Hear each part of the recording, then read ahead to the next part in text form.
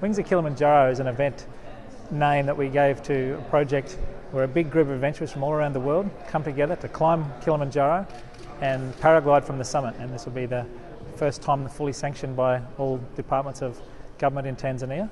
And we've been given that privilege because we're going to raise a substantial amount of money, over $1 million US dollars in cash for underprivileged Tanzanians to aid in water, environmental and education projects.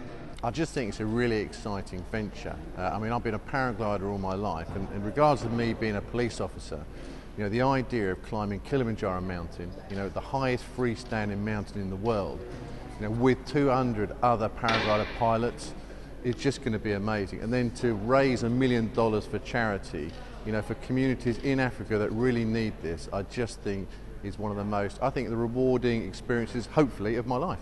Never have so many people paraglided off a mountain in one go before, and also off Kilimanjaro. Kilimanjaro is a national park, so there's a ban on paragliding, and this is the first time they've lifted the ban because of the money we're raising. So yes, it will be a world first in terms of numbers, which is an amazing thing to be a part of.